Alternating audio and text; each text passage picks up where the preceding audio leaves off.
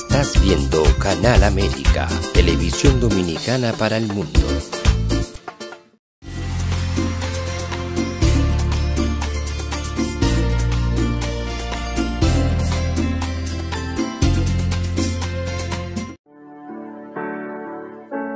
Sometimes life can be so damn hard. You don't know where to go. Everything keeps falling apart. Yeah. You try to do your best, but only God knows that you've given everything you've got, but the world takes you down. You just keep moving on. Let your fears. Welcome to A Time for Truth show. I'm your host, Dr. Bernard Fialkoff, and it's a pleasure to be back with you again today. And many of you have been asking how to get the previous shows, so you can get those by going on YouTube on A Time for Truth show, A Time for Truth show on YouTube, and there you can subscribe, and then you'll have all the previous segments and programming that we've done. Today we have something very important in terms of those members of our society that went off the rails, that had difficulty when they were younger or at some point in their life, and what's happened to them, and the problems they've gotten into. And we're going to present a very important person who's going to present a program that's changing the future of these community members. And Buddha, if you put his pictures up on the screen, I want to introduce to our viewers our guest, Matthew Robinson, originally of Richmond, Virginia, who obtained his Master's of Science in Physics and Quantum Mechanics from Virginia State University. He continued his postgraduate studies in strategic business at Pace University, in marketing analysis and business planning at Wharton School, the University of Pennsylvania, business and marketing at Harvard University, American University, University of Kansas, University of Chicago. Mr. Robinson is an illustrious career, has spanned so many positions. I'll try to cover some of them. As a worldwide marketing executive for IBM, former president of Family Life Improvement Center of Maryland, Virginia, and Washington, D.C., a Narconon drug rehabilitation expert, director for the Washington, D.C. Urban League Training Center for Women, executive director for the community-based Learning Extension Program for the DC Public School System, which delivered Hubbard Study Technology in reading and math tutoring in 3 public schools and 2 private Catholic schools for over 18 years, and is an educational mentor for university and graduate students, again in the Hubbard Study Technology at Georgetown, George Washington University, Howard University, and the University of District of Columbia, having done so for over 10 years.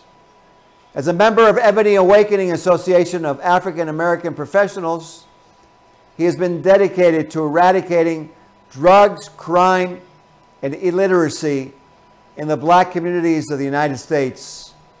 Matt's passion and natural talents in empowering and advocating for those who have been suppressed and too often forgotten in our communities led him to become president for the Criminon New Life DC. There in Criminon, for 18 years, he has rehabilitated criminals, narcotics and drug substance abusers, and at-risk youth populations in the Washington, D.C. metro area. His professional honors include the IBM Award for Outstanding Community Leadership, multiple Golden Circle Awards for Outstanding Sales Production, the District of Columbia Community Service Award, and for his breakthrough accomplishments, his co-founding, his leadership, he was presented with the prestigious Outstanding Achievement Award from the International Association for Better Living and Education. He's quite a illustrious and diverse human being. And it's our pleasure on A Time for Truth to have him. And we want to welcome Buddha, if you put him up on the screen live. Welcome, Mr. Matt Robinson. Hello to all of you. Hello. I'm happy to be here with you today, Bill. You know what? You've got so much that you've done. I want to get right into it because I know you have a lot to talk about. And your CV is so impressive. I'm sure the first thing that our viewers would like to know is your secret for all this productivity. Yeah, I don't know if it's so much of a secret, but it's been a motivation I've had for many years to help others. And you kind of will wonder, well, how does that link into productivity? Well, a couple things. One, I think early on in my childhood, I learned that it was a major benefit for helping others. I mean, when others did well, I did well. You know, when others are flourishing and prospering in my environment, I flourish and prosper. So how do you hook that with productivity? I am a student of L. Ron Hubbard technology. And one of the things I learned was that production is the base for morale. And I have noticed over the years, when I'm helping people, it makes me happy. It brings me joy. So my productivity is always sort of launched out of my attention on other people, on empowering them in some manner and helping them to excel, to flourish, to prosper. And out of that, I get immense joy. So that's been my motivation, just sort of selfishly knowing that when others around me are doing well, then I'm going to be doing even better probably, or just as good. So I work hard, and the productivity was always a joy. It was never an effort. Never, never, never. So that's my basic secret. When I have my attention out from myself on other people, helping them to expand, to flourish, to prosper, the productivity just flow. It's just a natural thing. Very good. So basically, production is the basis of morale for our viewers. And so what I want to ask you is, because you have such a diverse background with quantum mechanics, physics, IBM, education, how did you become the Criminon DC president? That's an interesting story. I previously to working in Criminon for about 18 years, I had been involved in leading the delivery of services in the Washington, D.C. area in study technology. It is an approach to learning. Actually, it teaches you how to learn, all right, how to comprehend. And so I was doing that in many of the elementary school, middle schools, on college campuses. Did that for about 18 years, and that came to an end. So I had a bit of a break in between, and at the end of that break, I heard about a small group that was beginning to create a Criminon group in Washington, D.C. So I went to some of the meetings.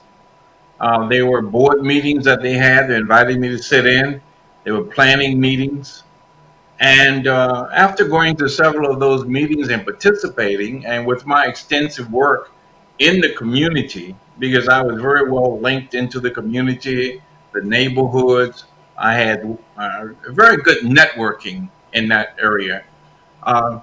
They offered me the position of being executive director of Criminon. So I started off in 2004 as executive director.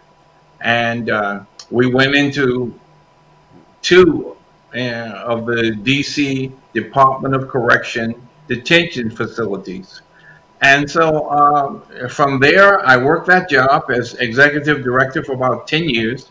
And then the last 6 to 8 years, I've been the president. So that's how I came about the president job. The board of directors voted that in because I had a slightly different vision where I wanted to take the group.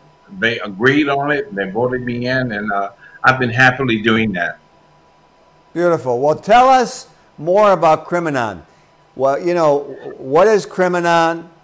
How does it work? Tell us about that, please. Yeah, well, Criminon is a secular program. It is a nonprofit program. We're fully tax exempt federally. Um, it is part of an international network. So there are Criminon programs in many other countries around the world. The group, the chapter, if you will, the organization that is in Washington, D.C. is called Criminon New Life D.C.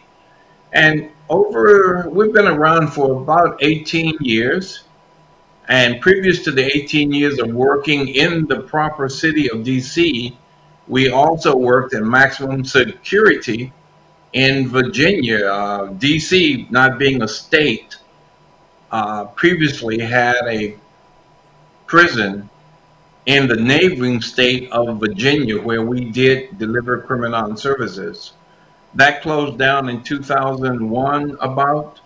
And we were invited to come into the new facilities, the detention facilities in the actual city. So we've delivered now in the city to about 15,000, maybe a little bit over 15 to 18,000 inmates. These are offenders. They include both local and federal offenders. The federal offenders, you know, as felons. The local guys are in violation of DC codes. And what we do, we deliver to women, men, we've delivered to juveniles, we also deliver to halfway houses and to community-based groups that are involved in criminal justice. So Criminon has basically 4 goals. I think you flashed them up, but I'll go over them quickly. I could spend an hour talking about them, but one is that we are basically a rehabilitation group.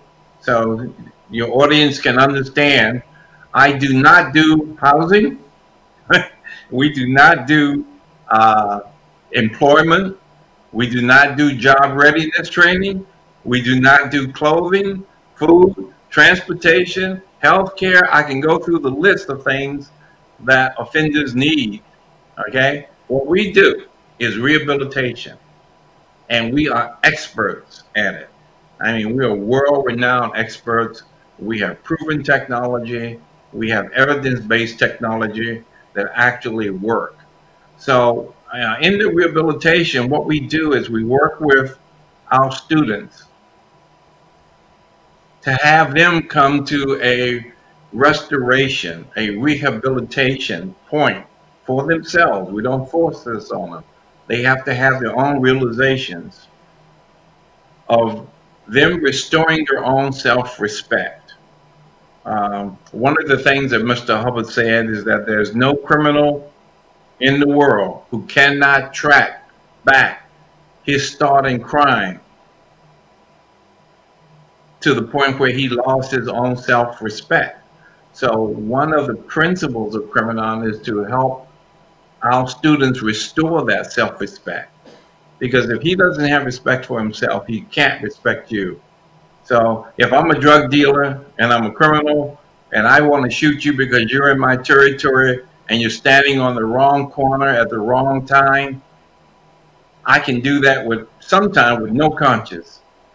But I can't do that if I have true respect, a sense of worth for myself.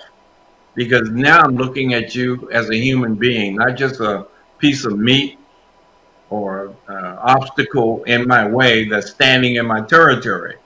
So we get them to restore their self-respect. Along with that comes their dignity, their restoration of their honor, their restoration of their trustworthiness.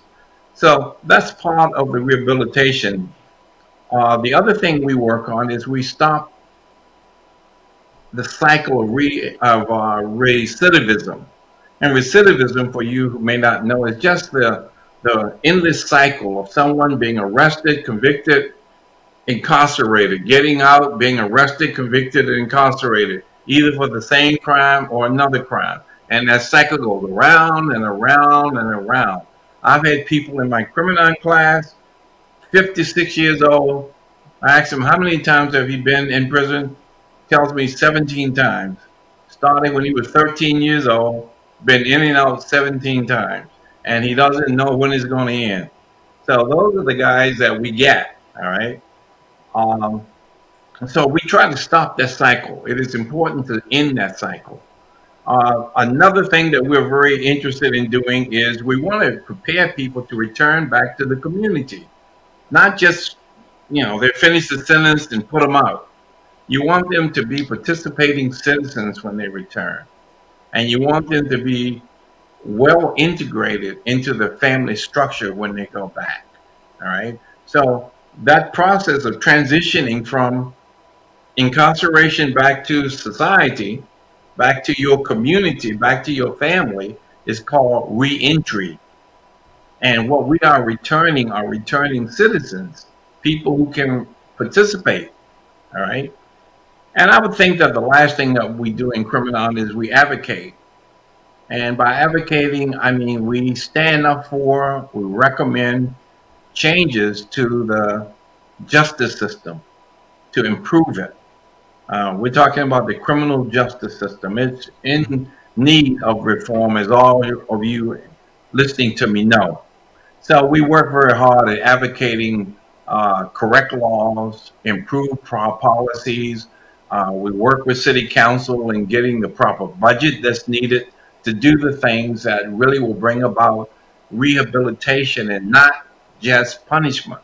All right. So that's a quick summary of Criminon. I don't want to spend too much time on that, but I could be here for hours telling you about Criminon.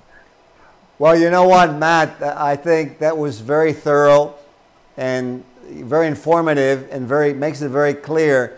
In fact, I know there are some friends of mine who are involved in the criminal and the penal system here in New York State through the work that I've done.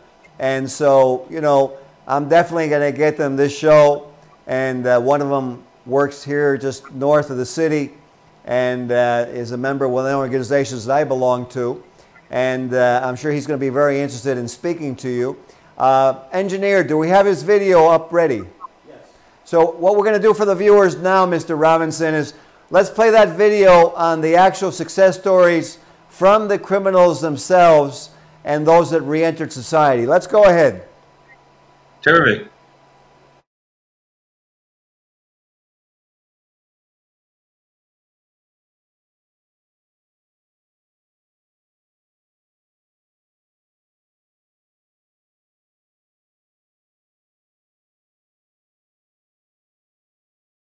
The way of happiness changed my outlook, helped me to learn, learn things and understand, helped me how to, get along with people and, basically just live my life, happy, free, even though I'm in jail. After I finished,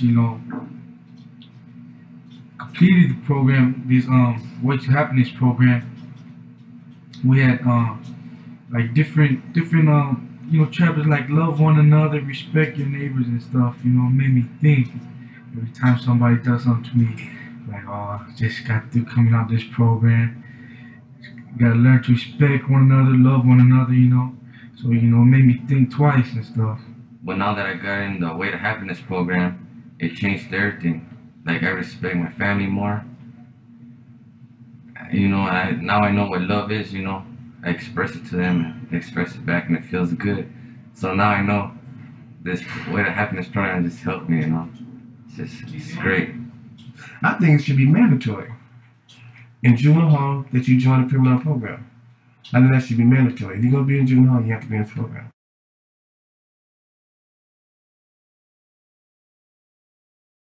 I don't think you can put a price tag on self-forgiveness. It's priceless. It really is. I mean, if you operate in essentially self-hatred, which was my entire life until I did this program, there's not much you can do in any area of life. The Way to Happiness course is a way to instill confidence within yourself and open yourself up to other channels where you can know you can complete things on your own. The Way to Happiness, what it did for me was to give me back my personal integrity. It gave me a way that I could regain my self-esteem and get back into society as a productive citizen. One thing that I noticed when I completed the Criminon program, and I noticed it when others completed it also, was that besides replacing the bad areas of their beliefs and their values and judgments and replacing them with good things, they would take it a step further. They wanted to improve their life in every area that they could with what they had. It's like when I look back at the prison life and what I was involved with, because there was Criminon giving me those different programs, I didn't spend my time in prison. I really made an investment, and for my future. And people say, gosh, you get into prison and you take a lot of things out of prison. Well, I took a lot of things, but things that I took were really good. And because they were available, if there's nothing good available, you're going to bring out something worse than what you went in with, that's for sure.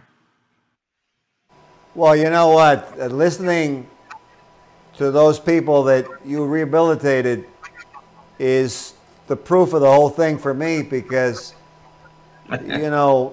it's horrible what happens when they just go that cycle of coming out, going right back in again, coming out, going right back in again. So I was going to ask you is what is it that really happens? Let's go a little bit into what's the plight of these criminals when they come out of prison.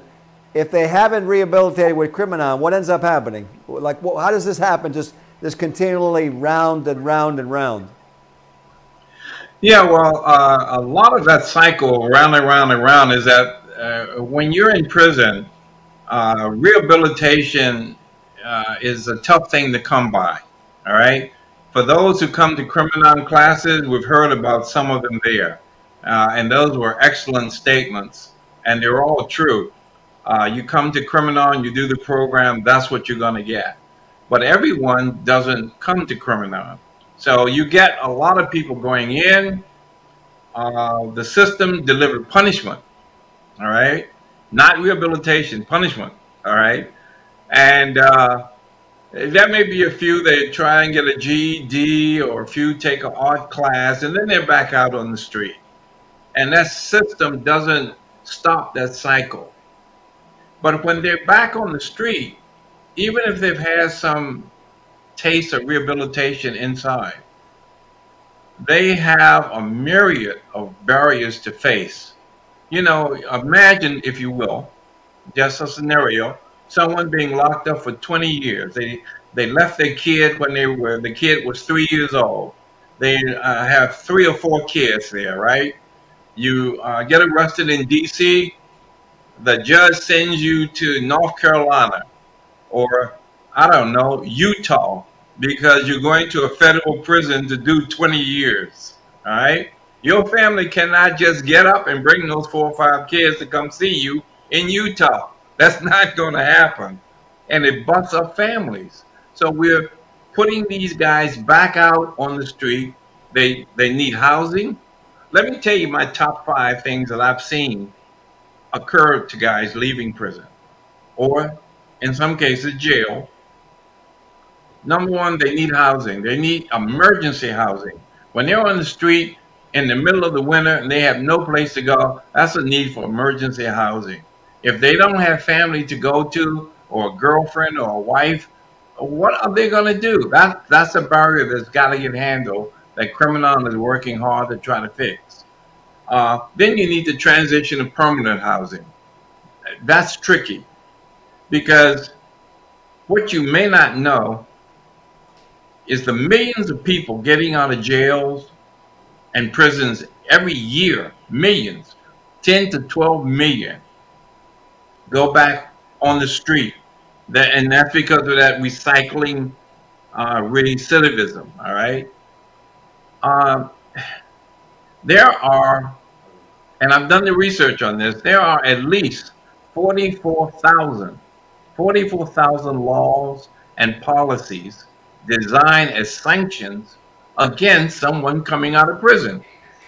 I mean, just to give you a quick example, when you come out and you want emergency housing, Section 8 gives you some low cost rental housing that you can live in for a period of time. And that's afforded to most public citizens. Well, Section 8 doesn't apply if you've committed certain crimes. So what are you going to do when you don't have any money, you don't have a job? Employment is another one. Housing is first, I think. Employment, I think, is second.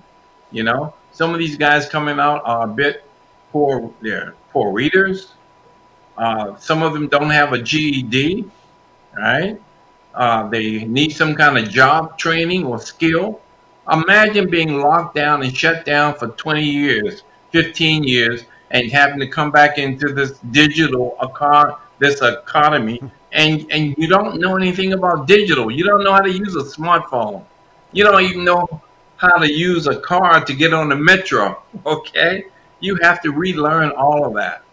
So it's job placement. You need license. You know, people have to get a license. If you've got certain crime, certain people don't want to license you. Okay? It is hard for an employee or a corporation to call you back for a second interview when he knows you're a two-time felon. He isn't going to ring you up and say, well, come back in for your third and final interview. All right? Uh, so that's housing and employment. I would think the third one would be I'm going to put number 3 being alcohol and drug abuse treatment that they need. And the reason why I'm putting that third, along with, by the way, mental health, just quickly, what you may not know is that there's more people with mental health illnesses in our prisons and jails than there are in the public hospitals where they're supposed to be, probably. All right? In our jails. So our jails and prisons are sort of daycare centers for people with mental illness problems.